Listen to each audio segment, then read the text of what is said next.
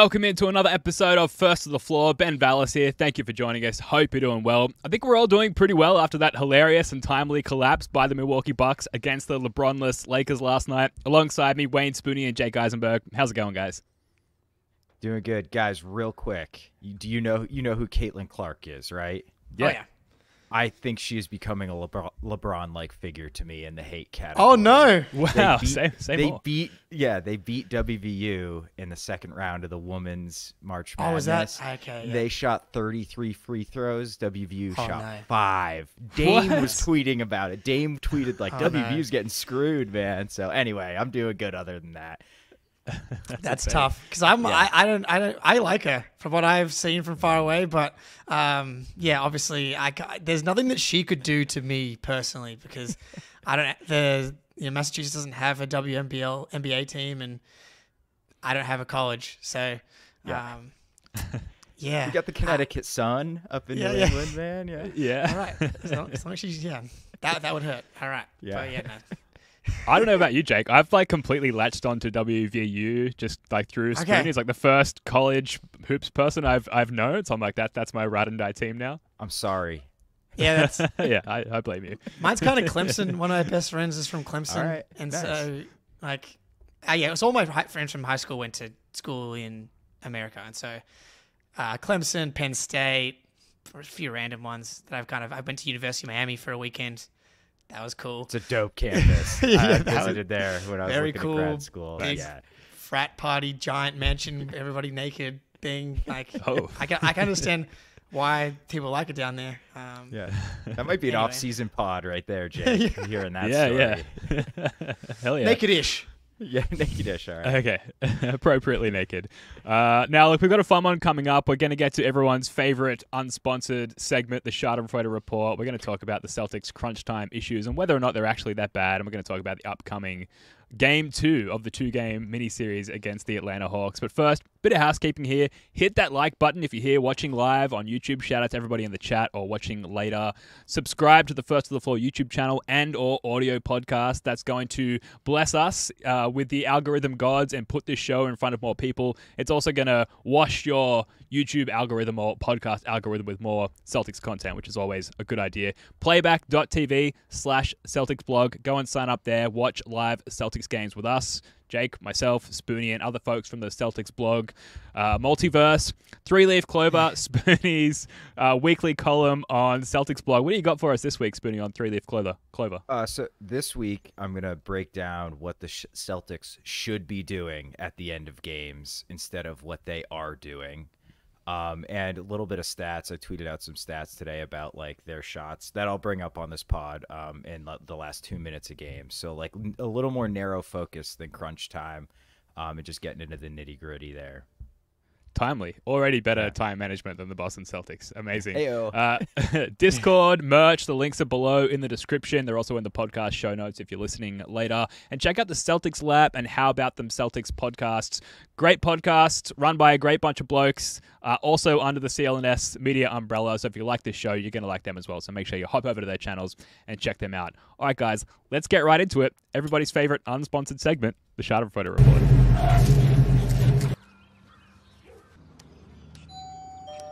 I cannot believe.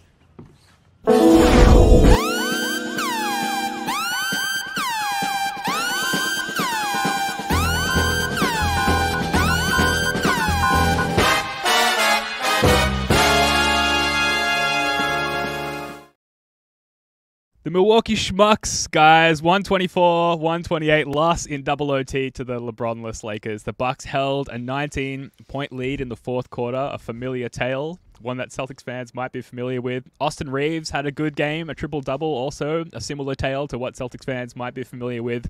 But the Lakers, they had a 27-13 fourth quarter to force the game into overtime and eventually win in double OT.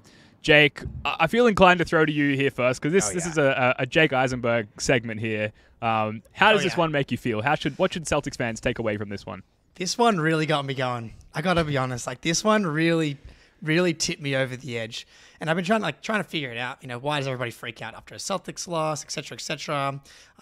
Everybody's been slobbering all over the Bucks. They won one game against the Thunder, and every podcast's like, "Oh my God, here they come!" And I figured it out. I mean, it's essentially like whatever the thing is that rarely happens, that's what sticks out in people's minds.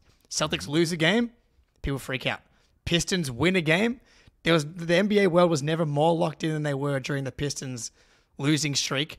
So them winning a game was big news, and the Bucks winning a big game and playing well against a big opponent is big news. But look, the lack of self-awareness from Bucks fans is truly astounding.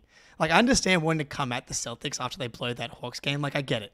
The game is the game. We're all out here for the takes.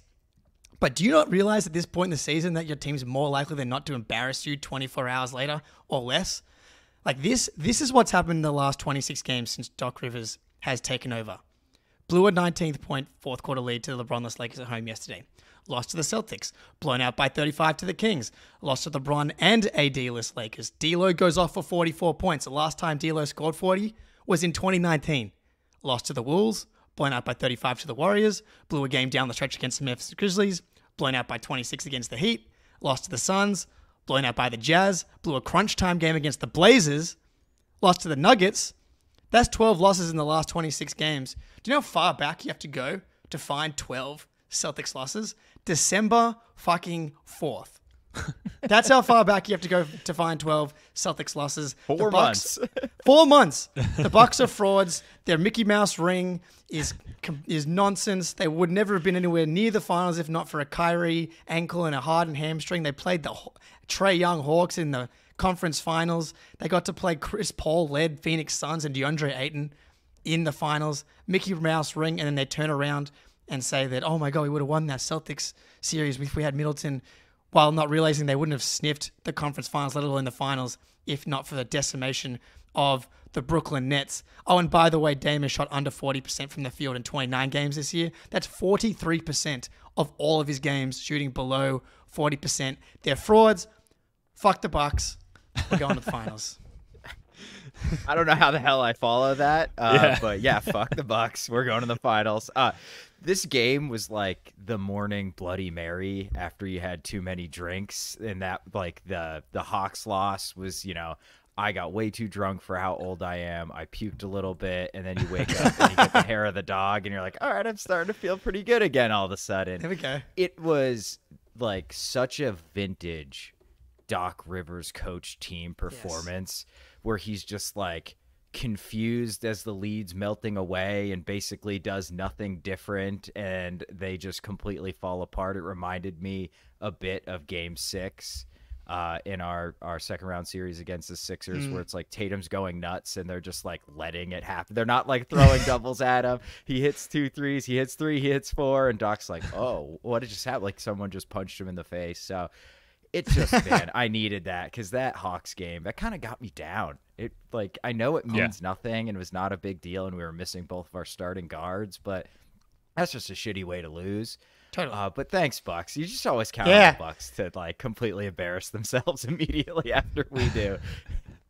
Yeah, after any Celtics game, and in this case, after a loss to the Hawks, for me, it's sigh, deep sigh.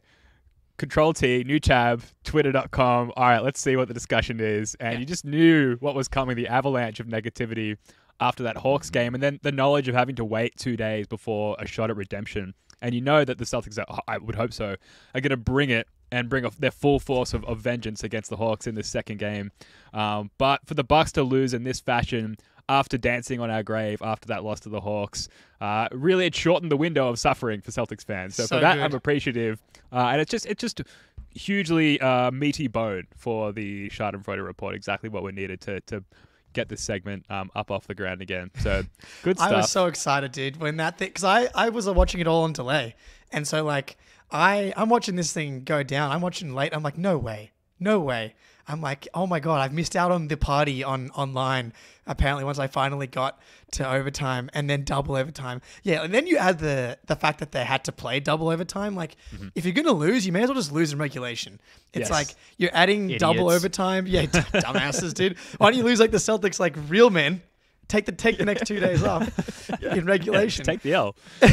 And it's like Dame, Brooke, and Middleton all aging, and like you have to play like everybody was dead at the end of that game, and it's like now they got it, and these games matter so much more to the Bucks. Like now they fall even closer towards the 3, and like, am I wrong? But like, are they like sneaky in danger of falling into like the 4-5? Like they're only 2.5 games up on the 4 seed right now.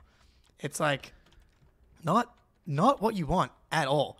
Like these games definitely matter for them purely for the standings perspective, but also can they play good for a week in a row before the rest of the fucking media goes, look at them go. Like the Celtics were 20-2 or what is it? 20-3? 20-3? 20-3. What are we doing, dude? Which is a 71 win pace over a full season. I did the math today. So the Celtics last 23 games, they're winning at a 71 win pace, and the Bucks are 500 essentially, and they're crowning the Bucks. But the hubris of Bucks fans. I remember that Kyrie season when it was all falling apart and the team clearly hated each other. I was not dancing on graves. I was like, man, this feels like it's going to like fail catastrophically in the playoffs. But these dudes, they don't give a shit. They're out there like, oh, the Celtics lost. Ha ha ha ha. You're like, dude, your team has a negative net rating in March. Like, maybe look in the mirror a little bit. But I can't believe that they set themselves up for these disappointments. Like, I would be a little more humble on the internets if that was my team. Yeah, and this gassing up Middleton as well, where you only have to watch a couple of Bucks games to notice the pattern of anytime they have a crucial defensive possession, Middleton is firmly on the bench and nowhere to be seen out on the court because his defense is dog shit.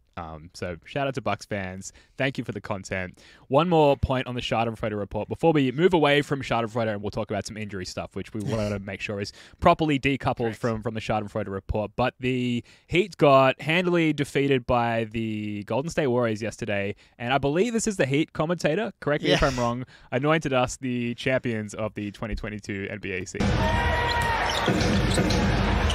Andrew Wiggins, a guy who averaged 18 points and 9 rebounds a game in the 2022 NBA Finals, which they lost to the Celtics.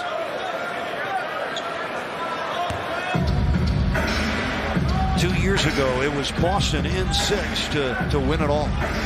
1 point Heat lead with under a minute left in the...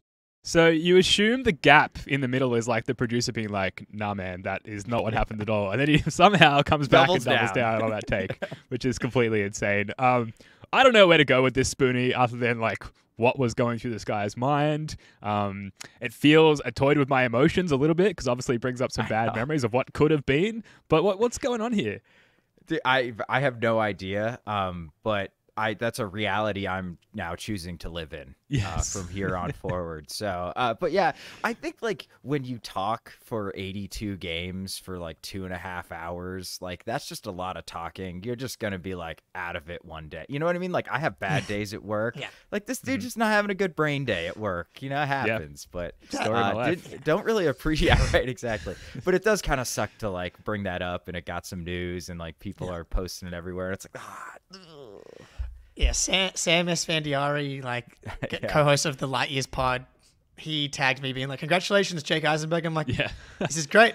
Can't wait to chase Banner 19 this upcoming playoffs. It's very exciting. The second title of the Tatum and Jalen era is coming soon." Yeah, hang the banner with just like a little asterisk at the bottom as per the Miami Heat commentator. 2022 champions. That's right. All right. Now let's get to some news from our closest rivals and opponents, but not part of the Schadenfreude Report. The first one, Patrick Beverley seemed to announce on his pod, I haven't heard the clip yet, I've just read several tweets and Reddit posts about it. He announced that he has torn ligaments in his wrist and is weighing up surgery options and is most likely going to be out for the season, which puts the Milwaukee Bucks in a position where they have seemingly no backup point guard. They lose someone who's maybe come in and gassed up their defense. If not the actual defense, then their motivations defensively, you might say. Jake, what does this news bring to your mind as far as how it affects the Celtics? Like, they need all the players they can get, really. Like, so this is obviously like not good, but all of the numbers from Pat Bev, like on-off net rating stuff, they're pretty bad. So I didn't think this was like a huge deal. But then this guy tweeted, he's a Bucks guy, Cream City, I believe is his podcast. Wow, Bucks don't have a backup point guard. Just lost the life and soul of the defense. This is a huge loss, much bigger than people likely think. Wow, I legit couldn't tell if that was satire or not.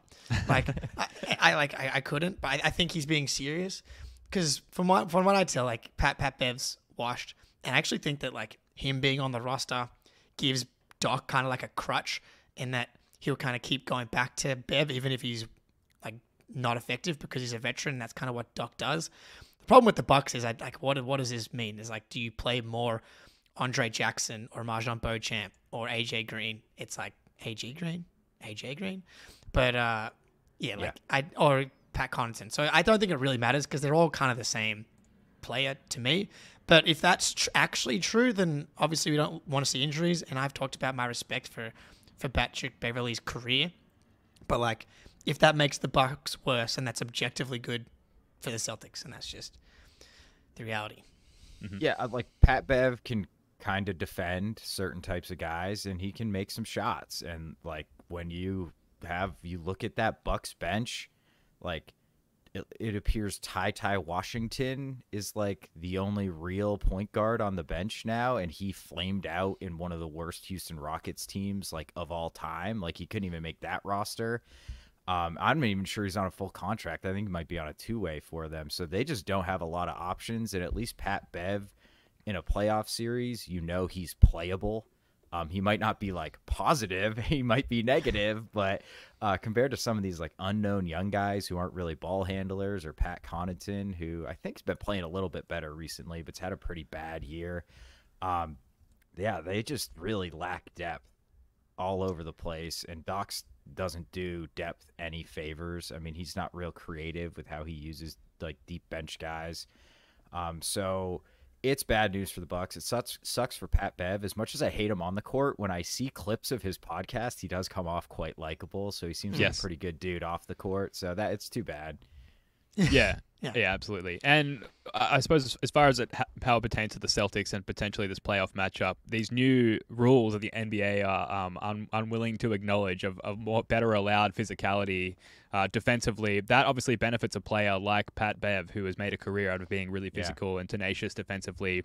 He's now not a presence in a potential playoff series against the Bucks. So as much as we despise injury and we want Pat Bev to get better as soon as possible, that takes the pressure off, I think, our guards. And potentially, you think about guards getting switched onto KP, and no matter how small they are, KP does have trouble with that added physicality, which we're going to get to a little bit later.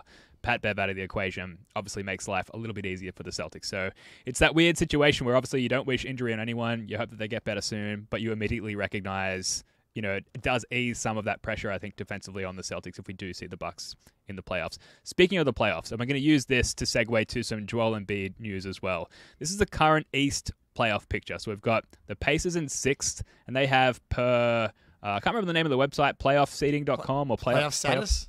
Playoff status. Thank you, Jake. A 41% chance of holding the 6th seed, or a 27% chance of dropping to the 7th seed. In 7th place, the Heat. They're 39-33 at the moment, so one loss back from the Pacers. They have a 37% chance of holding on to that 7th seed, or a 22% chance of climbing to the 6th.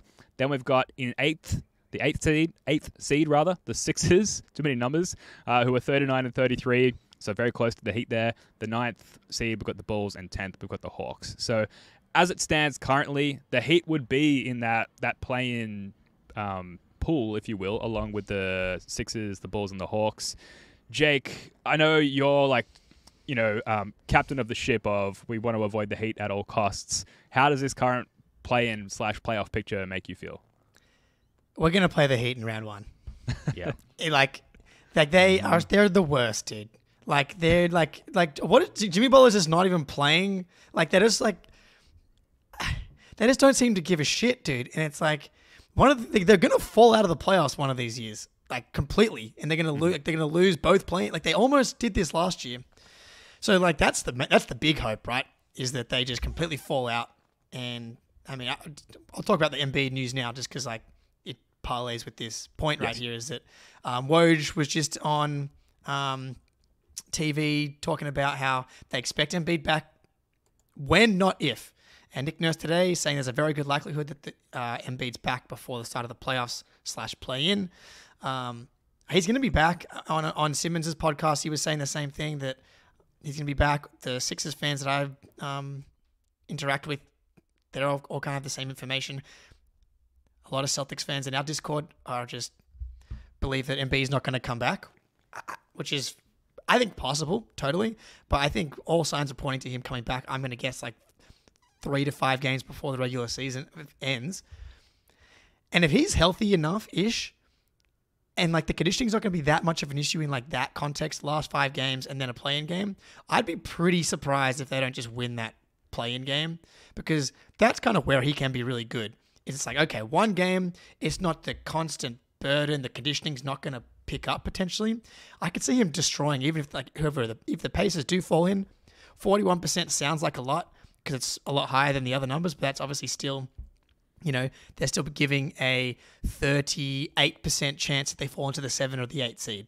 So, like, still a very good chance they fall in there as well. I think Embiid just would destroy the Pacers in a 1 game, or the Heat as well. Like, I think that's very possible in a 1-game scenario, which pushes the Heat into the 8 seed.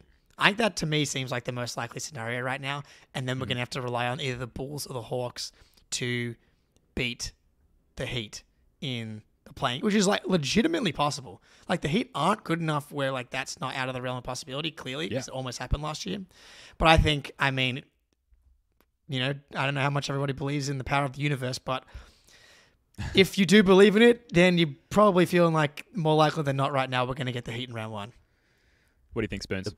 The Bucks swept the Heat on their way, avenging, I think, a first-round knockout. A second-round knockout in the bubble, and then avenged that with a first-round sweep of the Heat when they won the title. So, universe, I raise you. I see you, and I raise you another one. All right, I like one it. of Tatum's watches. There you go. So, I will never cheer for a non-Celtics team more than I will cheer for the Chicago Bulls or Atlanta Hawks. Oh my God, when they play the Miami Heat in that play-in game. Like, I might just drive up to Chicago, or I guess it'd be in Miami. Damn it, that's too far away. But, so, go ahead. Well, Jake. I was going to say, secondarily, like, the subplot here is the Embiid playing the Bucks in round 1 is That's like, right. That would be huge. See, I phrase it this way because that's just the trap we've fallen into as fans. I would rather face the Heat in the first round if it meant that we got to see an Embiid, Giannis, Bucks, Sixers matchup in the first round as well in that 2-7 spot. So it's a sacrifice we have to be willing to make to take on the Heat in order to see those guys just take each other to 7 games, hopefully, and exhaust each other, assuming we do get by the Heat and see one of them, most likely Giannis, down the road. So, what an insane thing. Jesus. Do we think this is like the one time Embiid might get stronger as the playoffs go on, as he like plays himself into better shape? Like, that's the one thing I'm thinking. He's going to be so friggin' out of shape in that first round playoff series. It's like, do you just want him then? You can just run him off ball screens and make him like guard in space and just blow by him. But I don't know. I think I would trade that for that Giannis Embiid series. Mm-hmm. I want it. I know Sixers fans want it bad. Like, they're convinced that they would win that series for a variety of reasons. I think principal being Doc Rivers and the fact that the Bucks aren't good. That part too. Mm-hmm. Not a bad call. Well, look, when we come back, we're going to talk about the Celtics' crunch time issues and whether or not they're truly that bad. But first, here's a quick word from our sponsor. The NBA playoffs are coming, and the action on the floor is heating up. Whether it's these sad little teams that haven't locked up the number 1 seed and are fighting for seeding, or tournament season, there's no shortage of high-stakes basketball moments this time of year. Get in on the excitement with Prize Picks, America's #1 fantasy sports app, where you can turn your hoops knowledge into serious cash. Prize Picks even offers injury insurance, so that your entries stay live even if one of your players gets injured. For basketball games, if you have a player who exits in the first half and does not return in the second, that player projection won't count against you and the rest of your entry stays live. Porzingis sitting on a back-to-back, you know we're going for more on Horford points, rebounds, and assists. Download the app today and use code CLNS for a first deposit match up to $100. Download the app today and use code CLNS for a first deposit match up to $100. Pick more, pick less. It's that easy. Definitely check out Prize Picks. You can download the app as well. If you do sign up, use the code CLNS. You can support us and all the other CLNS shows by doing so. So if you want to support the show, if you want to supplement your hoops viewing experience, check out Prize Picks. It's a lot of fun, and make sure you use the code CLNS on the sign up. Now, the Celtics crunch time issues. Are they really that bad? Oh, man. My 3-minute, very shallow preliminary research and data mining suggests maybe, yes, maybe it is that bad. So the 2023-24 Celtics are in crunch time, 20-11, pretty good, with a net rating of 19.1, which is good for 6th in the league. And for reference there, the Bucks, who we saw shit the game down their legs last night against the Lakers, 23-13, good for 3rd, at least in terms of win-loss record in crunch time. The Celtics post-All-Star break, however, 2-3 in crunch time games, so under 500 with a net rating of -7, good for 19th in all rankings post-All-Star break. They're also dead last in pace on the year in crunch time, which I think is probably the stat that jumps off the page the most, and also the most obvious one. I've got the clip here from one of the final possessions against the Hawks. You could be forgiven for thinking that this clip was being played back to you in slow motion. It is not, and it's everyone just meandering up the court. KP sets this like nothing screen for Tatum, which just gets them nothing. KP tries to set another screen. It's soft. They get nothing out of that. The Hawks do a really good job of switching, and it ends up in a contested step-back 3 for Jaylen Brown. So they just took forever to get into that. When they got into that, they were meandering on the screens and the actions, and they were sort of soft in their approach and their execution there.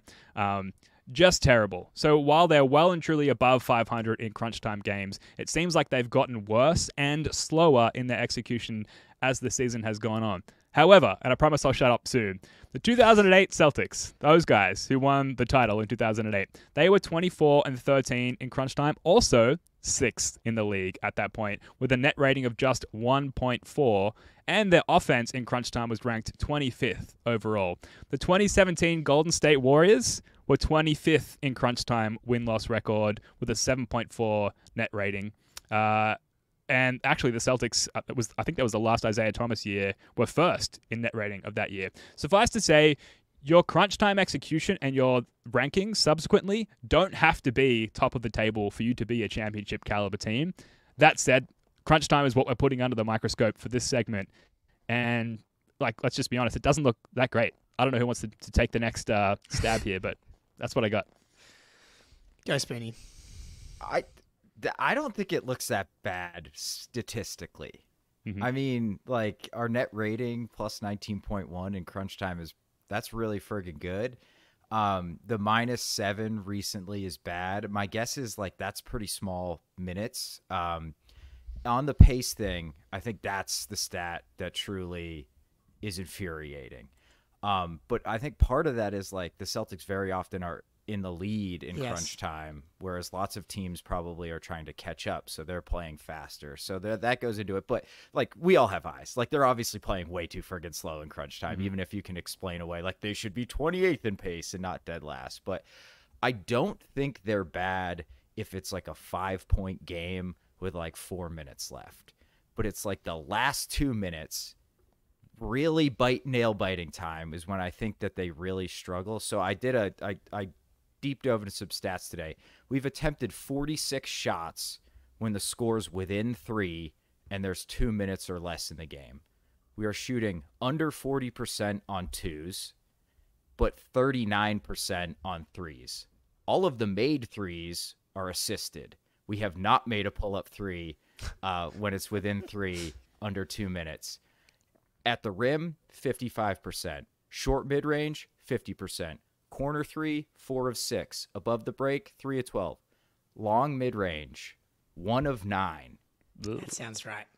Yeah, and I think we all know who is probably to blame for that 1 of 9. Peyton Pritchard. That's yeah, right. goddamn it. Yeah, Peyton would probably out of the splash that shit. Yeah.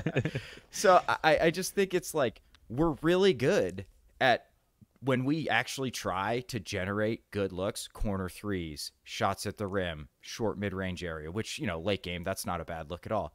But when we settle for long mid-range, above the break 3s, we are terrible at it. And it just goes to back to that frustrating thing is you guys know how to generate these good shots. We just watched it for 46 minutes. Just keep doing that. And I get there's a balance that you don't want to turn it over, but there's also a balance of yeah, that clip's a great example, Ben, of they're just not doing things with force. They're going through the motions. And this is the last time you should be going through go through the motions in the first quarter, boys. But so something needs to get fixed. But I had like a Zen moment this morning when I was drinking my morning coffee. I trust Joe Mazzulla to fix it. I really think he will. I think last game was like going to be the breaking point, and I think they'll do better from here on out. It's funny, like with last game in particular, I'm kind of whatever with it because I think it was just so obviously bad. Like you're gonna watch film for 5 seconds and be like, yeah, that was a disaster. There's no Derek White, and what's funny with all of these records with and without players, KP we're like 17-3. No Jalen, we're undefeated. Tatum, we've lost only 1. But Derek White has missed 6 games, and we're 3-3 in those Derek White games. It's just like he is so important, and especially in these moments. Dr. Germ Scary in the chat here. I bet Derek White made all those clutch shots. Derek White hasn't been insane in the clutch. Yeah, he's at like 47% from 3 in the clutch. He's massively important in the clutch. And like you talked about those minutes, Spoonie. So 2 and 3, that's 17 total minutes over those 5 games. So like the sample size is insanely small. So from a statistics perspective, and Ben, you're on it. Like all those teams, you just don't have to be good to win a title in the clutch. Phoenix Suns were the best crunch time team in the NBA the year they went to the finals and lost to the Bucks, and went through a Mickey Mouse run as well through the playoffs. Like you just don't have to be. And you guys have been, everyone here, we've all been through the last couple of playoff runs where crunch time has not been, it's just not a strength. Like this team is so good at everything, and this is why we come back to this. It's because it's like they're number 1 or number 2 or number 3 in just like everything with a bullet. You name the thing and they're just elite at it. And it's just like the one thing, and it's like it's a glaring thing because one, it's the only thing they're not good at, and obviously it matters when it comes down to big moments. And you remember big moments, going back to my point at the top, you remember things that don't happen very often. And the Celtics don't lose games very often, and they don't do this very often. I think my point with this is like, this team is better.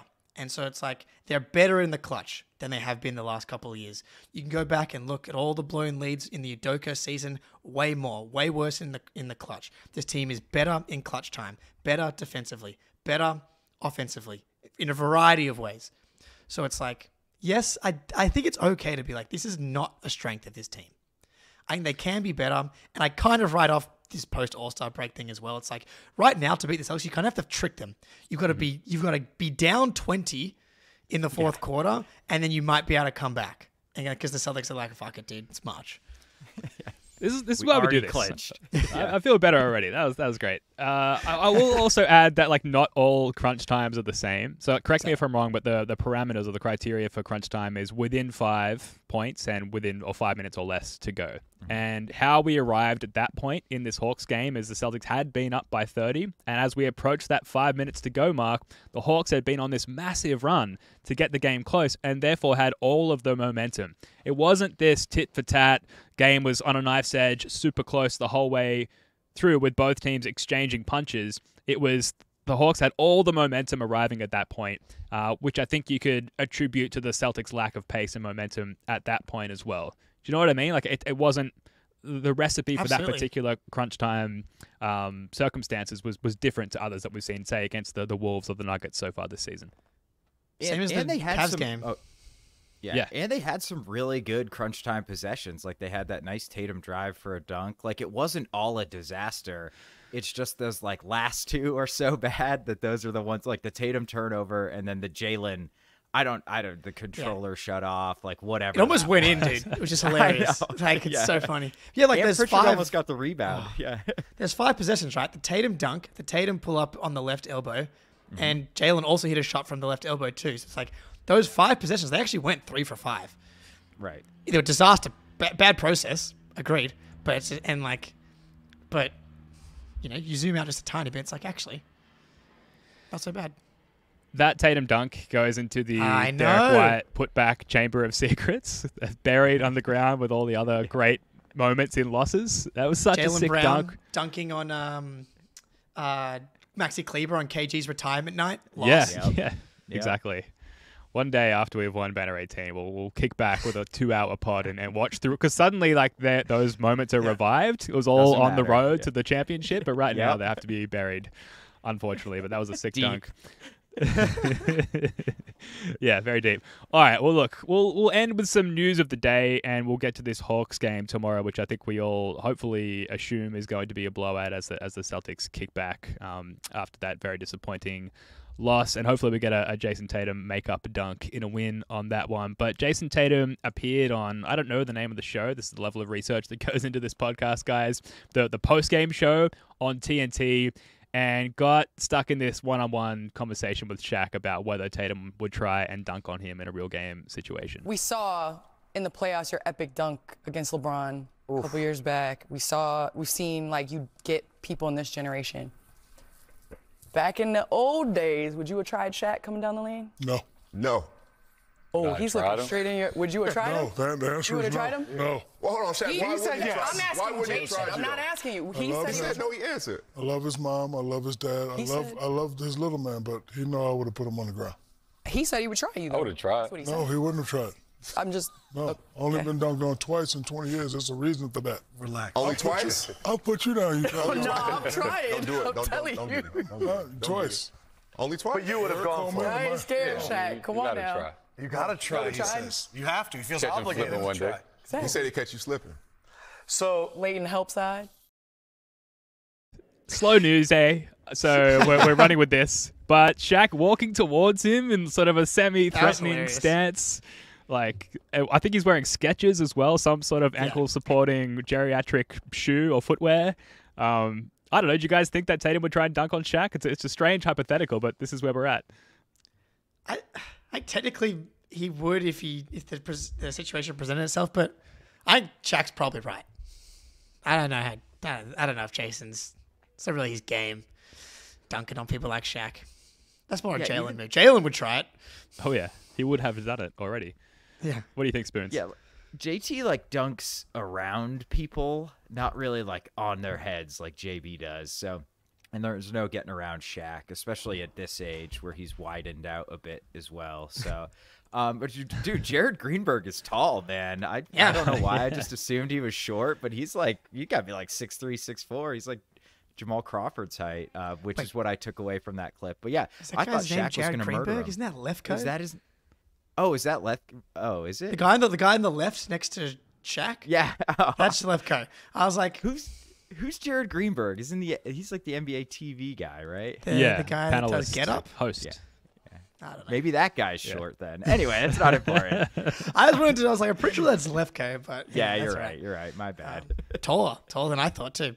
But dude, that's awesome. Because I saw some photos of Tatum and Shaq like taking a photo and like the angles, and people were like, "Oh, Tatum's so tall." You see the angle right there where everybody's like flat across. Shaq's so much bigger than Tatum, dude. Oh, yeah. It's just not close at Yes. all. I have another news thing, Ben, that I don't think it's on the run sheet before we get to Okay, the great. Hawks thing that I didn't have time to upload. But all the Celtics, a bunch of the Celtics went to the main team, play against the Atlanta team, and like Hauser was there, Derek White was there, and Jordan Walsh got interviewed by Noah, who we got to get on the podcast. Yep. But Noah was like talking to Walsh, and he's like, I love seeing these guys come and see that I'm like not a bum and that I can actually hoop. And I just enjoyed that everybody like went and watched him, and he was super excited to have them there. It's like, I don't know if you guys ever played like varsity or junior varsity. It's like if you're on junior varsity and the varsity team watches you, it's sick. And if you're on varsity and you watch the JV team, you're super hyped for them, and you can tell they really appreciate you guys being there. Like, these guys aren't that much older than those guys anyway, especially Walsh, right? He's like 19, so Yeah. I'm sure he would have loved it. Yeah, amazing. I once went on a basketball tour of New Zealand, which is like the peak of my high That's school pretty good. basketball playing days. And I was in the B squad, untalented as I am, we'll take it. athletically speaking. And the A squad would hang around and watch our games afterwards, which meant everything on the odd occasion where I would score or do something that made it look like I was a competent athlete. They would all cheer. So I get those vibes. That's awesome, man. It's an extension of that plane shot, sort of pre-Lamar Stevens tray, where it was the photo of the team posing together on the plane. This is just another iteration of that, right? Just another another example that this team is galvanized to the, like most championship teams are. Obviously, it's a stretch to make that connection, that if they show up to a G League game, it means they're going to win the title. But they've left no doubt that at least the chemistry side of things is completely taken care of. I was just going to say, in that game that they did watch, the Maine Celtics did beat the College Park Skyhawks 127 to 112. Jordan Walsh had 19, 9 boards, 1 assist, 1 turnover. Did go 1 for 5 from 3, which is tough. But, man, Cater out here, dude, just killing people. 9 for 11, 9 boards, 3 assists, 3 blocks. And then Beast. JD, 13 and 8, 3 steals. Drew Peterson quietly 0 for 7 from the... Oh, Jaden Springer, 26 points, 11 for 18 with 6 rebounds, 3 assists. All right.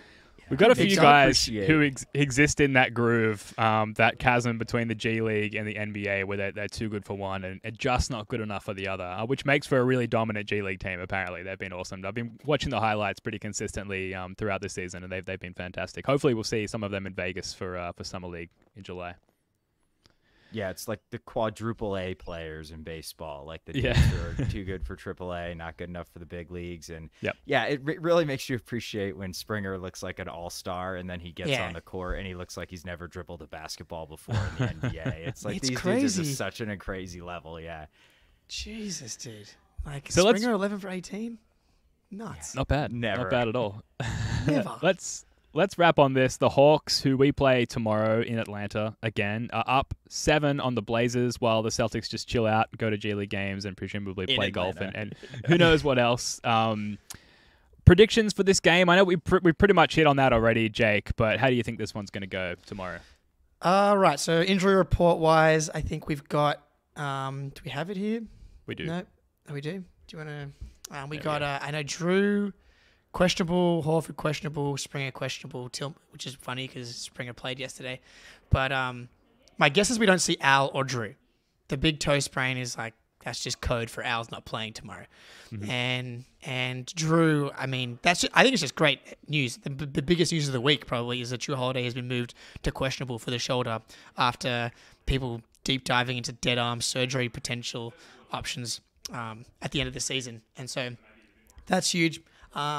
Get Derek White back up, but I expect them to come out pretty focused. But I don't know. March is a mess, dude. We got freaking Jalen Green playing for the Rockets, like dominating again, for the first time in his career. Like Curry. Yeah, March is like this period right now. You just have to just throw it away for the most part. Like if you're a team like the Celtics doesn't have anything to play for, like we did the pod where we're looking for things like to enjoy. Reading too much into anything, like from big picture wise, is a mistake. But like little things like Pritchard and stuff playing well, that's really what we're kind of looking for.